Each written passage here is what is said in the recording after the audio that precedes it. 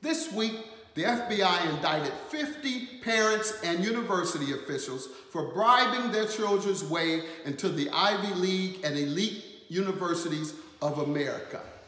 Some, they allege, paid hundreds of thousands, a couple even millions, to get their unqualified children into the best universities of America.